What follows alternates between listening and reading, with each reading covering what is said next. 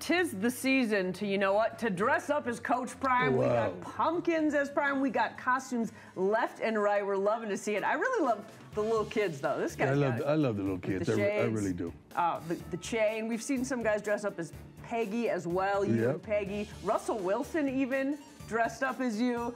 We got a dog. It doesn't matter. Animal, person, we love it. Are you digging it? I'm loving every minute of it. I like it. And I just wonder how they choose their pictures or how they choose the look. Yeah. Because I see a lot of people put the hoodie over their head and the shades. I like it. So that's the look. I like the hoodie or the cowboy hat. Right. I've seen that as well. But I feel like you got to have the shades. Yeah. And the whistle. I haven't seen many whistles. You will soon. Okay. I love it. At a store near you.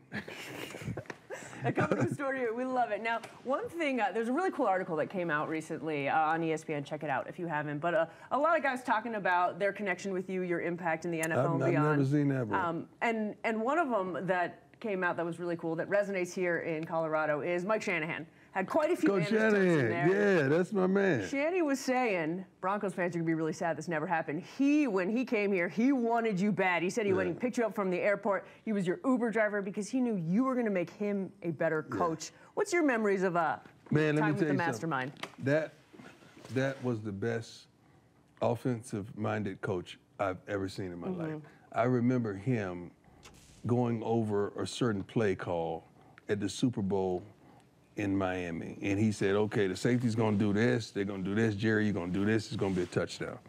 And he just walked away from it, and they did it.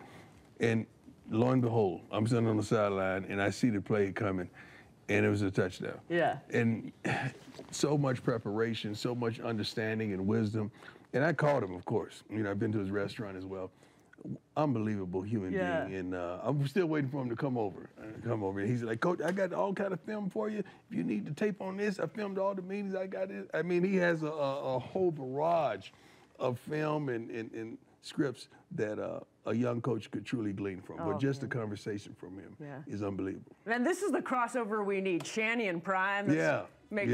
Put Colorado people in bliss over here. All right, guys, do not miss it. It's another late kick, but we better see you in Boulder against Oregon State. Coach, it's a privilege as always. Thank you. Thank you, my friend. Thank you.